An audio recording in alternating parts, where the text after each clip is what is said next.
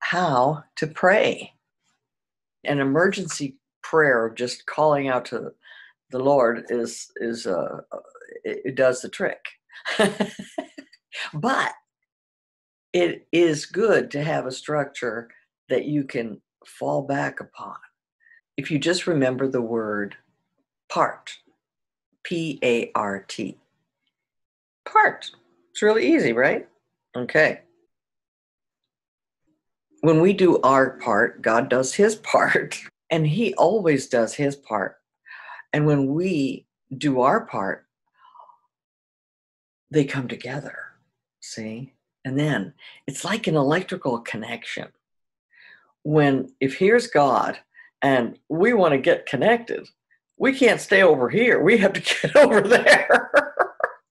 So we have to do our part and connect to his part. And then the electricity can flow, and his life and his light can enter into our lives and do his magic.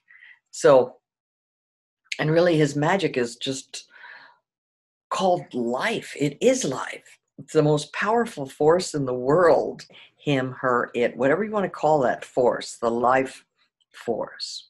So in the word part, if we remember the word part, it's P-A-R-T, praise, admit that you're powerless without him, request for what you need, and T, thank him. You thank him in the expectation that he will answer your prayer, trusting he will do something. He will do something. Now, sometimes we ask for something and we don't know how to ask correctly or we don't know what to ask for. So we can always ask for guidance. We can always ask for thy will to be done, and in confidence, knowing that God's will is always for our good. God does not want bad things for his children.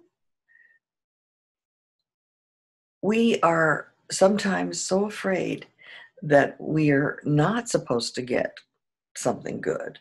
And why is that? Maybe because of early childhood experiences, because our earthly parents treated us wrong, or other people in our families treated us wrong. But they are not God. And God always has our best interest at heart. So we don't have to be afraid of asking and expecting good. What we need is trust.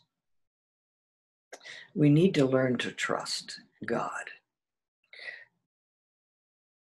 Trusting is extremely important, but it's not the act of trusting, it's who are you trusting? Because we know we can trust God. Now that's the thing. People misunderstand. They misunderstand God's intentions for people's intentions. They misunderstand what God wants, see? And then therein lies another conflict. Our self-will versus our higher will, because our higher will always wants what's best.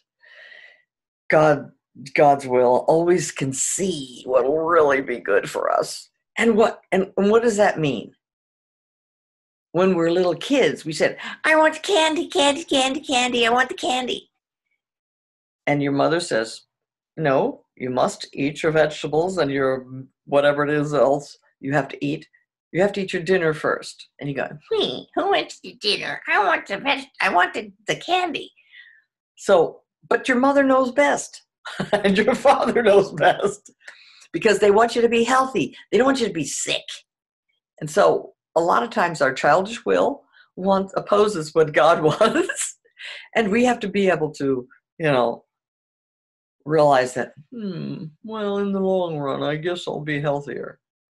And so submitting to God's will is actually a wonderful thing because it'll open the door to your greatest happiness.